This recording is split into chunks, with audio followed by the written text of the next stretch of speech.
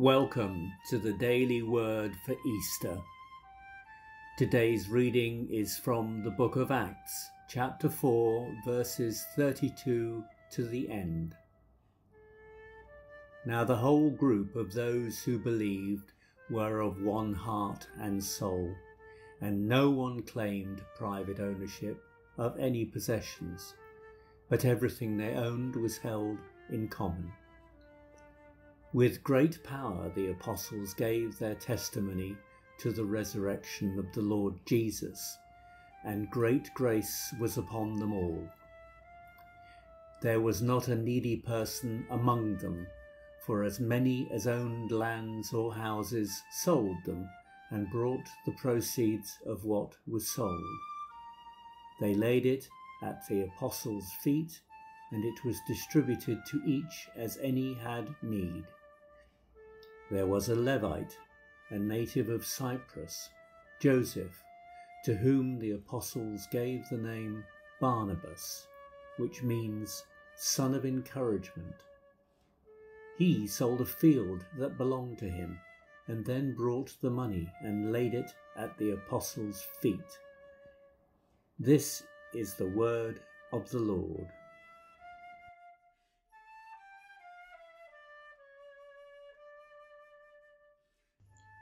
Sharing the common goods. The sharing of all things in the early church was obviously a voluntary act of believers. During the period when everything was in common use, people selflessly sold their properties, handed them over to the apostles for unified management, and distributed them to the needy. The central point here is not that they have to hand over all their properties, but that they distribute to everyone, that is, sharing with others. Christians at that time fully embraced the new changes brought about by that new relationship, and everyone was filled with the love of Christ. When people experience God's love and grace, and the joy of Christ's redemption, they will realize that everything they have is a gift from God. They know that they came to the world empty-handed, and will leave the world empty-handed. As they understand that everything they have comes from God, the most beautiful thing what they could do is to share with others what God has given them. At the same time, they are not only willing to share with others in the church, even outside, even among unbelievers. They also deliver this kind of special love. This undoubtedly fulfill the requirements of the two great commandments of Jesus, that is, to love God and also to love our neighbors. From such a life of shared common things, the scriptures also brought out an important figure in the early church named Barnabas. Like everyone else, he sold the field, and the money he got was placed at the feet of the apostles. What is special about him is that his name is Barnabas, which means son of encouragement. It is the name given to him by the apostles. His original name was Joseph. Son of exaltation means eloquence, know how to exhort people, so that people can be comforted and encouraged.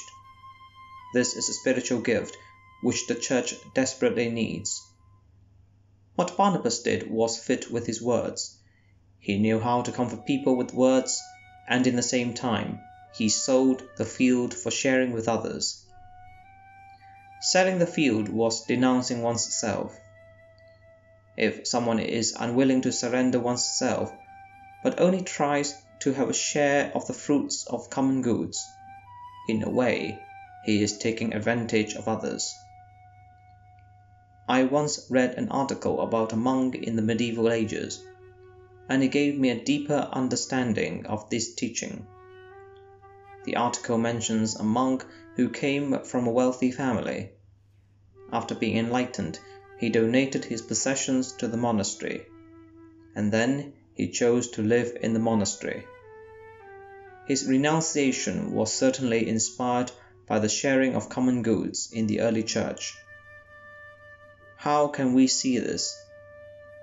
The author mentioned that his only property in the monastery was a Bible with his name on it, but upon it was not written, "The Bible is owned by someone so and so," but "The Bible is used by someone so and so." In order to reach the point of truly sharing with others, we need to throw away all materialistic burdens, yet we need not to sell our properties and houses and distribute them to everyone, like the early church. We must always care for others' needs. We could put down our materialistic desires with a love for the needy as a response to God's grace and love. The Lord is generous, and He expects His people to be generous and willing to share with those in need.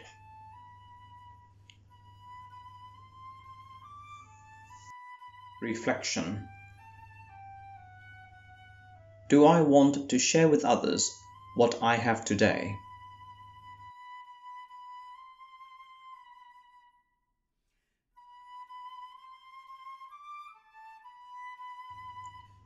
How can we give generously for the different needs of people around us?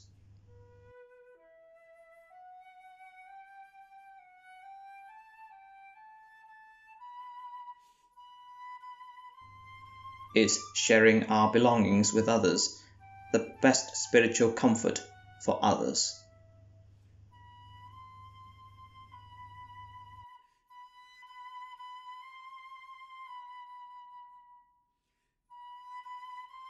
Let us pray.